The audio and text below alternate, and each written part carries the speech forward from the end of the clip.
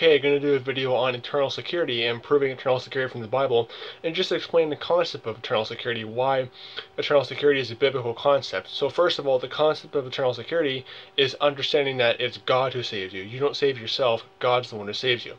And the Bible says that you can know that you are saved.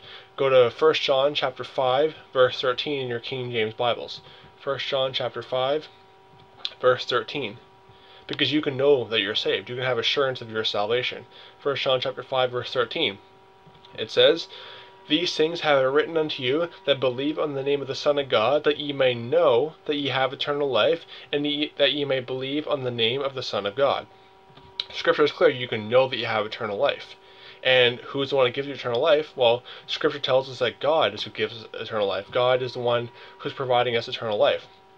Go to 1 John chapter 5, verse 11. It says, "And this is the record that God hath given to us eternal life, and this life is in his Son." So God's the one who provides salvation. And understanding eternal security is understanding that God's the author of our salvation, and God saves us. We don't have to save ourselves or have to keep our salvation by our holiness. That would be works salvation. You see, conditional security is nothing more than just works salvation. It's Roman Catholic, because it's saying that you have to keep your salvation by your holiness and your works, instead of just saying that God is the one who provides your salvation and God is the one who keeps you saved. Now, here are some verses that prove eternal security in the Bible. John chapter 5, verse 24. Go there in your King James Bible. John chapter 5, verse 24. It says, "Verily, verily, I say unto you, he that heareth my word, and believeth on him that sent me, hath everlasting life, and shall not come into condemnation, but is passed from death unto life." So if we believe in Jesus Christ, we're not going to come into condemnation. That's simple. See, again, it's God who saves you. He keeps you saved. You will not come into condemnation. John chapter 6, verse 35. Go there. John 6:35. It says, "And Jesus said unto them, I am the bread of life. He that cometh to me shall never hunger, and he that believeth on me shall never thirst." Then if you jump down to John chapter 6, verse 39, another good verse. And again, you keep seeing this theme over and over again of God. He's the one to provide salvation. I am the bread of life, is what Jesus says. Not me, obviously Jesus, but just trying to give you a visual aid. John chapter 6, verse 39. "And this is the Father's will which hath sent me, that out of all which he hath given me, I should lose nothing, but shall raise it up at the last day." Or get up again at the last day. Not the best at reading on a computer, but that being put aside. Jesus Christ says he'll lose nothing. He says I should lose nothing. Again, he's the author of our salvation. Jesus Christ paid for all our sins on the cross. Jesus paid it all to him I owe, like the old hymn says. John chapter 10, verse 28 to 29. Go there. John chapter 10, verse 28 to 29. And you're going to see this theme over and over again of how God is the one who provides salvation. Jesus says, I am the bread, I am the way of life. I give unto them eternal life. That's what he says. John chapter 10, verse 28 to 29. "And I give unto them eternal life, and they shall never perish, neither shall any man pluck them out of my hand. My Father which gave them me is greater than all, and no man is able to pluck them out of my Father's hand." Again, Jesus gives us eternal life, and nobody can pluck him out of his hand, and he says we will never perish. And it's kind of funny because he says, no man shall pluck him out of my hand, but then no man shall pluck him out of my Father's hand. Kind of destroys the whole Trinity thing, because if they're two separate persons, what are they playing, like catch the Christian or something? And he confirms that in verse 30 by saying, I and my Father are one. Totally destroys the whole Trinity concept. John chapter 17, verse 11 to 12. Go there. John chapter 17, verses 11 to 12.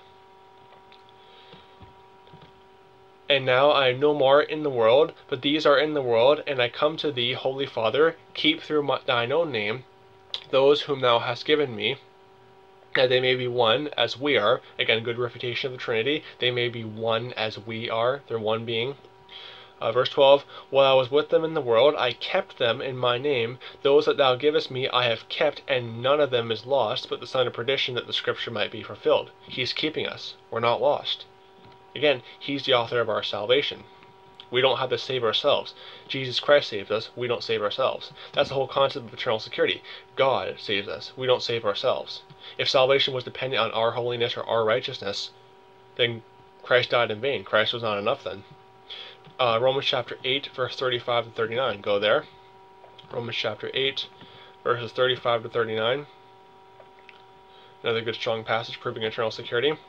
It says, "Who shall separate us from the love of Christ? Shall tribulation, or distress, or persecution, or famine, or nakedness, or peril, or sword? As it is written, For thy sake we are killed all the day long. We are counted as sheep for the slaughter. Nay, in all these things we are more than conquerors through him that loved us." Through him that loved us. Again, Jesus Christ. He's the author of our salvation. "For I am persuaded that neither death, nor life, nor angels, nor principalities, nor powers, nor things present, nor things to come, nor depth, nor height," just scrolling down, "nor depth, nor height, nor any creature shall be able to separate us from the love of God, which is in Jesus Christ, or Christ Jesus our Lord." Nothing can separate us. 1 Corinthians chapter 1, verses 7 to 8. 1 Corinthians chapter 1, verses 7 to 8. Go there. It says, "So that ye come behind in no gift, waiting for the coming of our Lord Jesus Christ." Good kick at the whole post-tribbers, because they say we have to wait for the Antichrist. No, we're waiting for the coming of Jesus Christ. That's what I'm waiting for. I'm not waiting for the Antichrist. And a lot of these post-tribbers, I think they will be going into the time of Jacob's trouble, because they're not saved, a lot of them.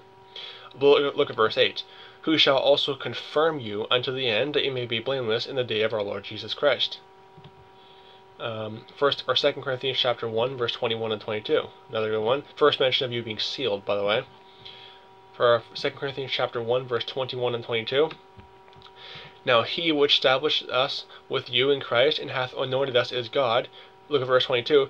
"Who hath also sealed us, and given us the earnest of the Spirit in our hearts."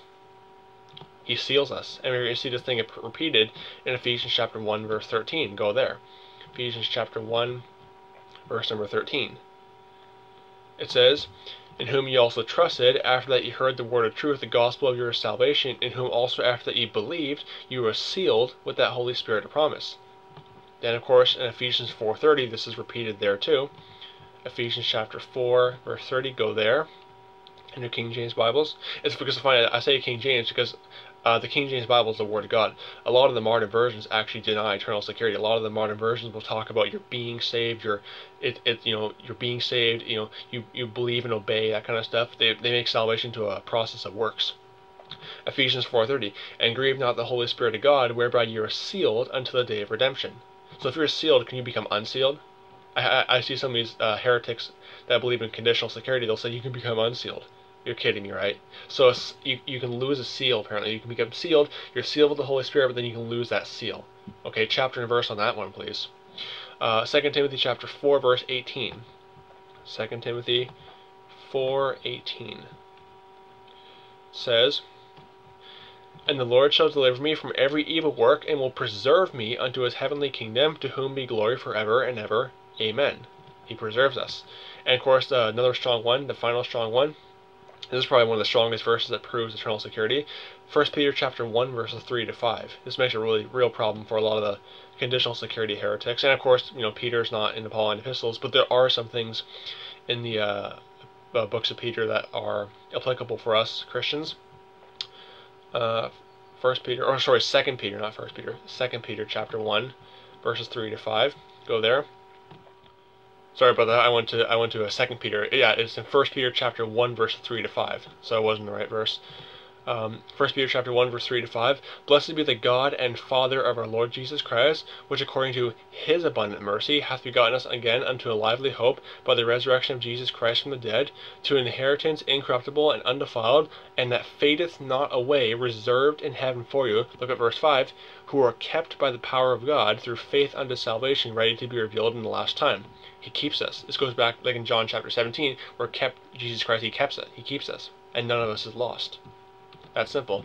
So the bottom line is that eternal security is about God. He saves us. We don't save ourselves. And Jesus Christ, he saves us. He keeps us saved. That's simple. We don't have to save ourselves by continuing in holiness or righteousness or sinlessness or that kind of stuff.